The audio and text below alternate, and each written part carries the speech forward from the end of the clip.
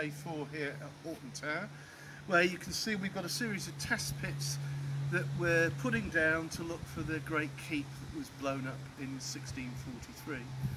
So we've got various features in our test pits. We've got rubble right across the site, and 18th and 17th and 19th century pottery.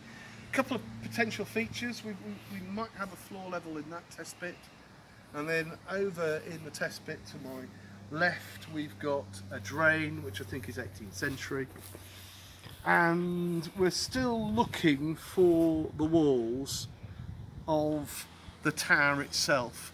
So no tower as yet, but we've got good evidence of activity here from the late medieval period right through to the 20th century.